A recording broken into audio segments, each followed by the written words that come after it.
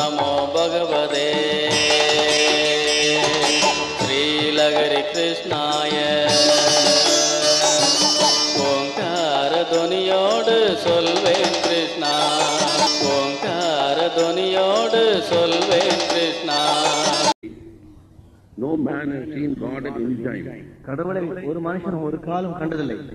If you can think about electricity, நீங்கள் மின்சாரத்தை குறித்து யோசிக்க முடியும் என்றால், unless you have a transformer and plug point and all these things, you can never understand electricity.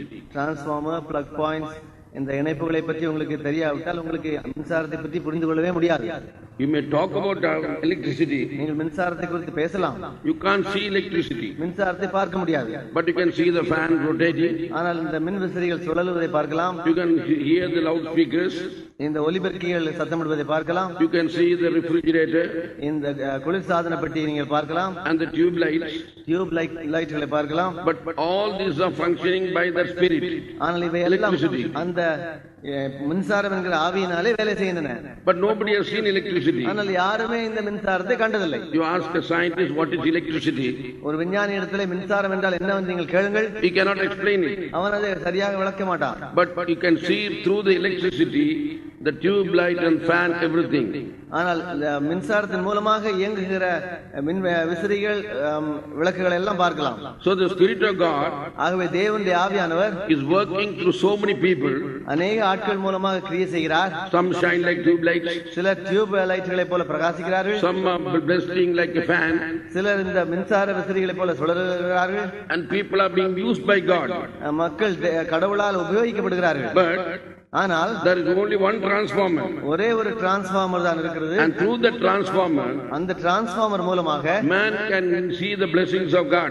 மனுஷன் கடவுளுடைய ஆசீர்வாதங்களை கண்டுகொள்ளலாம். Today, இன்றைக்கு every man thinks that he is God is the best God. ஒவ்வொரு மனுஷனும் தன்னுடைய கடவுள் தான் சிறந்த கடவுள் என்று நினைக்கிறான். You go to a Muslim. ஒரு முஸ்லிம் இடத்தில் போங்கள். He say Allah is great, Allahu Akbar. அல்லாஹ் மிகவும் பெரியவர், அல்லாஹு அக்பர் என்று சொல்லுவான். We are not against this. Yes, Allah is great. நாம் அதற்கு எதிர்ப்பு தெரிவிக்கவில்லை. அல்லாஹ் மிகவும் பெரியவர் தான். One man comes. ஒரு மனுஷன் வருகிறான். Om Narayana, Namo Narayana. ஓம் நமோ நாராயணா என்று சொல்லுகிறான். But you must understand who Narayana is. ஆனால் நாராயணா என்றால் யார் என்று நீங்கள் அறிந்து கொள்ள வேண்டும். Otherwise you will have a terrible confusion. இல்லாவிட்டால் உங்களுக்கு பயங்கர தலைவலி வரும். Another man will come. இன்னொருவன் வருவான். I believe in Jesus. நான் இயேசுவை நம்பிக்கை வைத்திருக்கிறேன் சொல்வான். Yes, he is also important. அவரும் முக்கியம் தான். But you must understand. ஆனால் நீங்கள் அறிந்து கொள்ள வேண்டும் Whether all these are different gods. இவர்கள் எல்லாம் வித்தியாசமான கடவுள்களா? Or it depicts only one person. அல்லது ஒரு ஆளை தான் இப்படி வெவ்வேறு விதமாக குறிக்கிறார்களா? I have been studying and doing research work in this for 45 years. இதிலே ஏறக்குறைய 45 ஆண்டுகளாக நான் ஆராய்ச்சி செய்து வந்திருக்கிறேன். And I know now இப்பொழுது நான் அறிந்திருக்கிறேன் that God is only one. கடவுள் ஒருவரே தான். It's not many gods. அநேக கடவுள்கள் கிடையாது. The tube light and everything, you can't call them as gods. இந்த மின் விளக்குகளையோ விசிறிகளையோ நீங்கள் கடவுள்கள் என்று அழைக்க முடியாது. But ஆனால் the transformer, அந்த transformer is the only thing which allows the electricity to pass through it. இந்த மின்சாரம் அந்த டிரான்ஸ்ஃபார்மர் மூலமாக போகும்படி அந்த டிரான்ஸ்ஃபார்மர் அனுமதி அளிக்கிறது. But electricity is everywhere. ஆனால் மின்சாரம் எல்லா இடத்திலும் இருக்கிறது. Even the sun and the moon and the stars and everything, the gravity, everything act by electricity only. இந்த சூரிய சந்திர நட்சத்திரங்கள், இந்த ஆகர்ஷண சக்தி உள்ள ஒவ்வொரு கிரகங்கள் எல்லாம் மின்சார சக்தியுடையவனாக இருக்கின்றன. When there is electricity, there is magnetism. மின்சாரம் இருக்கும் பொழுது அங்கே மின்காந்தம் இருக்கிறது. And then we have the gravity. அப்புறம் ஆகர்ஷண சக்தி, பூமியின் ஆகர்ஷண சக்தி இருக்கிறது. But ஆனால் the Spirit of the Lord is everywhere. தெய்வீக ஆவியானது எங்கும் இருக்கிறது. And there is God in every place. அது கடவுள் ஒவ்வொரு இடத்திலும் இருக்கிறார். It's even the chicken. அது கோழியிலும் இருக்கிறது. It is on the sand and everything. மண்ணிலும் தூணிலும் எல்லா இடத்திலும் இருக்கிறது. So you can't say God is here and there. கடவுள் இங்குதான் இருக்கிறார் அங்குதான் இருக்கிறார்னு சொல்ல முடியாது. But that God cannot reveal himself to you. ஆனால் அந்த கடவுள் உங்களுக்கு வெளிப்படுத்த முடியாது. And we can't know his nature. அவருடைய சுபாவத்தை நாம் அறிந்து கொள்ளவும் முடியாது. Whether he is a good God or bad God. அவர் நல்ல கடவுளா அல்லது கெட்ட கடவுளா? That is why we need a transformer. ஆகவே தான் நமக்கு ஒரு டிரான்ஸ்ஃபார்மர் வேண்டும். That is why ஆகவே this great God of ours, இந்த நம்முடைய மகத்தான கடவுளானவர், is a spirit. அவர் ஆவியாக இருக்கிறார். That's the Bible says you must worship him in spirit and truth. ஆகவேதான் வேதம் சொல்கிறது, நீங்கள் ஆவியோடும் உண்மையோடும் தேவனை தொழுது கொள்ள வேண்டும். Unless you have the spirit of God, you can never understand the God's spirit. இந்த கடவுளுடைய ஆவி இல்லாமல் நீங்கள் கடவுளுடைய சக்தியை நீங்கள் புரிந்து கொள்ள முடியாது. Today Christians, கிறிஸ்தவர்கள் இன்றைக்கு they go to church regularly. ஒழுங்காக கோவிலுக்கு போகிறார்கள். That doesn't make you a godly person. அது உங்களை தெய்வீக ஆளாக ஆக்காது. Going every day to a car shed doesn't make you an ambassador car. நீங்கள் தினமும் ஒரு கார் ஷெட்டுக்குள்ள போய் கொண்டு வந்தால் நீங்கள் அம்பாசிடர் காராக ஆகிவிட முடியாது. But people think by going to the temple they can become God. ஆனால் மக்கள் நினைக்கிறார்கள் அவர்கள் தினமும் கோவிலுக்கு போய் கொண்டு வந்தால் அவர்கள் கடவுளுடைய பிள்ளைகளாக ஆகிவிடலாம் என்று. You know, I know a story. எனக்கு ஒரு கதை தெரியும். Which you also may know. உங்களுக்கும் அந்த கதை தெரியலாம். One day there was a king. ஒரு நாள் ஒரு ராஜா இருந்தார். He wanted to make a shirt for him. அவர் தனக்கு ஒரு நல்ல சட்டை தைக்க வேண்டும் என்று நினைத்தார். That must be the best one. உலகத்திலே சிறந்த சட்டை தைக்க வேண்டும் என்று யோசித்தார். So every time he'll say this is not a good one. ஒவ்வொரு முறையும் யாராவது சட்டை தைத்து தரும்போது இது நல்லதல்ல என்று சொல்வார். So one day ஒரு நாள் 3 people came. 3 பேர் வந்தார்கள். Came to the king. ராஜாவிடம் வந்தார்கள். We'll make a nice dress for you. உங்களுக்கு அருமையான ஆடை தைத்து தருகிறோம். No man can do like that. அந்த விதமாக வேறு யாருமே தைக்க முடியாது. Can you do that? நீங்கள் அப்படி செய்ய முடியுமா என்று கேட்டார். King said all right. ராஜா சரி என்று சொன்னார். But ஆனால் you must give us some time. எங்களுக்கு கொஞ்சம் நேரம் கொடுக்க வேண்டும். And money also. பணமும் கொடுக்க வேண்டும். So the king said all right. ராஜா சொன்னார் சரி. And when he was doing, they were in a room. அவர்கள் ஒரு அறையில் இருந்தார்கள். Early morning. அதிகாலையிலே They'll come to the room. அந்த அறைக்கு வருவார்கள். They'll be doing like this. அவர்கள் அந்த தறிகளிலே வேலை செய்வார்கள். கையை நீட்டுவார்கள். So this then the minister one day said, ஒரு அந்த மந்திரி வந்தார். Where is the dress? அந்த ஆடை எங்கே? We are making it. அந்த ஆடை நாங்கள் தயாரித்து கொண்டிருக்கிறோம். So they were doing like this. ஆகவே அந்த கையை ஆட்டி கொண்டிருந்தார்கள். என்னப்பா ஒண்ணும் இல்லையே. இங்க ஒன்றும் இல்லையே. He said, அவர்கள் சொன்னார்கள், bad people cannot see this dress. நல்லவர்களுக்கு இந்த ஆடையை பார்க்கவே முடியாது. Only good people can see this. நல்லவர்களுக்கு தான் இந்த ஆடையை பார்க்க முடியும். So the minister said, yes, it's a good dress you are making. மந்திரி பார்த்தார், அந்த ஆடை எவ்வளவு அழகாக இருக்கிறது என்று சொல்லிவிட்டு போய்விட்டார். Otherwise he is a bad man. இல்லாவிட்டால் அவர் கெட்டவராகி விடுவாரே. So he was telling, yes, nice dress. ஆகவே இது நல்ல அருமையான ஆடை என்று சொன்னார். But there was no dress made. ஆனால் அங்க உண்மையிலேயே ஆடை கிடையாது. So he came to the king. அவர் ராஜாவிடத்தில் சொன்னார், nice dress they are making. அருமையான ஆடை இவர்கள் செய்கிறார்கள். So the king was happy. அவர் ராஜா மிகவும் சந்தோஷப்பட்டார். On a particular day the king must dress in that dress. ஒரு குறிப்பிட்ட நாளிலே ராஜா அந்த ஆடை அணிய வேண்டும். So the 3 people came. ஆகவே இந்த 3 பேர் வந்தார்கள். Carrying the dress like அந்த துணியை சுமந்து கொண்டு வந்தார்கள். And there was nothing there, but they were doing like that. அங்க ஒன்றுமில்லை, ஆனால் அவர்கள் இப்படி செய்து கொண்டு வந்தார்கள். And the king said, where is the dress? ராஜா கேட்டார், ஆடை எங்கே? King, the bad people cannot see the dress. ராஜாவே, கெட்டவர்கள் இந்த ஆடையை பார்க்க முடியாது. Only holy people can see the dress. பரிசுத்தமானவர்கள் தான் இந்த ஆடையை பார்க்க முடியும். So the king said, yes, wonderful dress.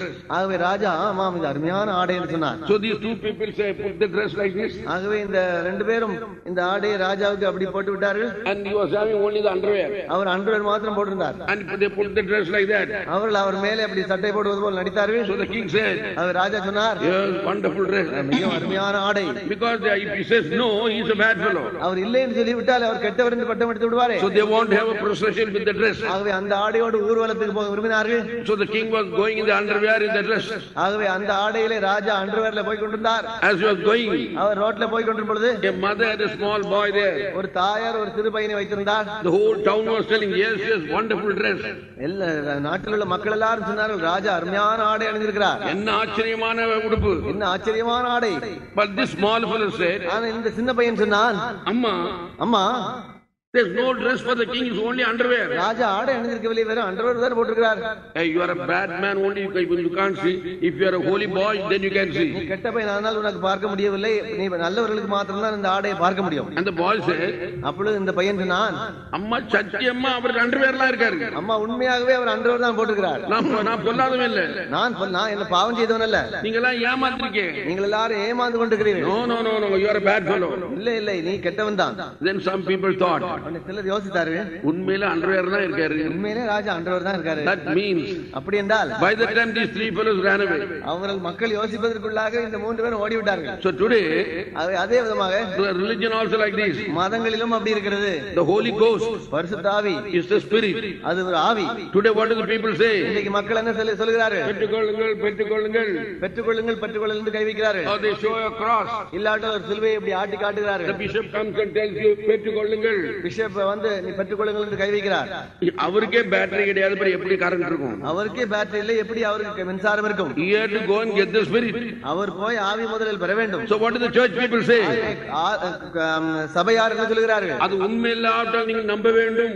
அது உண்மை இல்லாவிட்டாலும் நீங்கள் நம்ப வேண்டும். இல்லாவிட்டால் நீங்கள் பொல்லாதவர்கள். இல்லாவிட்டால் நீங்கள் பொல்லாதவர்கள். But today, ஆனால் இன்றைக்கு like the small boy I am shouting, இதெல்லாம் பொய்.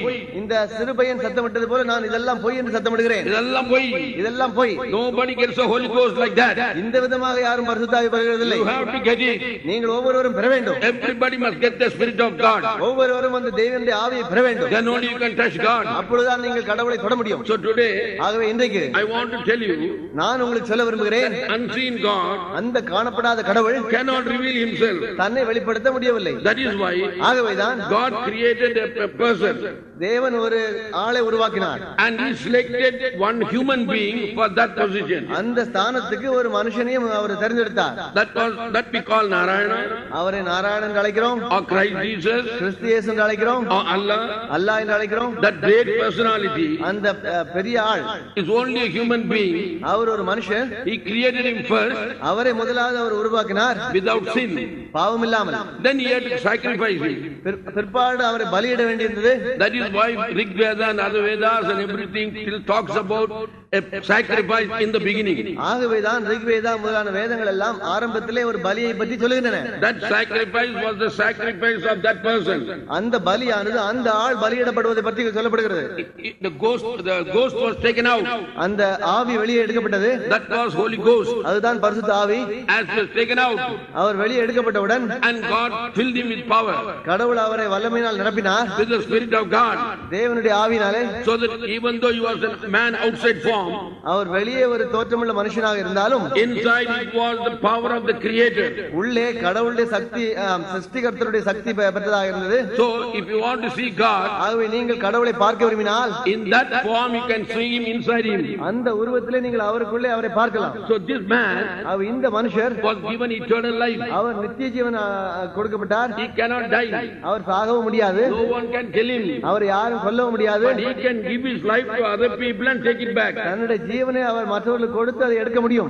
He can give that life to other people. தன்னுடைய ஜீவனை அடுத்தவர்களுக்கு கொடுக்க முடியும். So he had eternal life. அவருக்கு நித்திய ஜீவன் இருந்தது. But this Holy Ghost, இந்த பரிசுத்த ஆவி is the ghost of that holy person. அந்த பரிசுத்த கிறிஸ்துவனுடைய ஆவி. It has to come into all the people. அது எல்லாருடைய ஆட்களுக்கும் உள்ளே வர வேண்டும். And must give them the holy life. அவர்களுக்கு பரிசுத்த ஜீவத்தை கொடுக்க வேண்டும். If you want that Holy Ghost, அந்த பரிசுத்த ஆவி உங்களுக்கு வேண்டும் என்றால் you have to take your self life out. உங்களுடைய தன்னை ஜீவித்தை எடுத்துவிட வேண்டும். So ஆகவே in the beginning, ஆதியிலே the unseen God காணப்படாத இந்த கடவுள் can be revealed only by Christ Jesus or Allah. இந்த கிறிஸ்து இயேசு அல்லாஹ் மூலமாக தான் வெளிப்பட முடியும். Narayana. So Narayana means coming out of water. Narayana என்றால் தண்ணீரிலிருந்து வந்தவர். It is not blood through blood. இரத்தத்தின் மூலமாக அல்ல. So ஆகவே this holy personality, இந்த பரிசுத்த புருஷரானவர், he had to reveal the unseen God's nature. அந்த காணப்படாத கடவுளுடைய சுபாவத்தை வெளிப்படுத்த வேண்டும். Now suppose I wanted to reveal the air. நான் காற்றை உங்களுக்கு வெளிப்படுத்த வேண்டும் என்றால் I had to take a football and pump the air and say air is inside that. ஒரு பந்தை எடுத்து காற்றடித்து இதுக்குள்ளே காற்று இருக்கிறது என்று அந்த பந்தை காண்பிக்க வேண்டும். In the same way, அதே விதமாக if I have to reveal the unseen God, நான் காணப்படாத கடவுளை வெளிப்படுத்த வேண்டும் என்றால், who is the father of all spirits, அவர்தான் எல்லா ஆவிகளுக்கும் பிதாவானவர். It is the duty of the firstborn to reveal the unseen God. இந்த முதற் பேரான அந்த புருஷருடைய வேலைதான் இந்த காணப்படாத கடவுளுடைய சுபாவத்தை வெளிப்படுத்துவது. That is why so many avatars had to come. ஆகிதான் அநேக அவதாரங்கள் வர வேண்டியிருந்தது. That God loves you. அந்த கடவுள் உங்களை நேசிக்கிறார். God is a just God. அவர் ஒரு நீதியுள்ள கடவுள். God, when he gets angry, will destroy. அவர் கோபம் வந்தால் அவர் அழிப்பார். That nature God was revealing. அந்த சுபாவத்தை கடவுள் வெளிப்படுத்திக் கொண்டிருந்தார். So ஆகவே that person அந்த ஆள் who can reveal the unseen God, அந்த காணப்படாத கடவுளை வெளிப்படுத்தினார், is the object of worship. அவர்தான் தொழுது கொள்ளப்படக்கூடிய அந்த ஒரு பொருள்.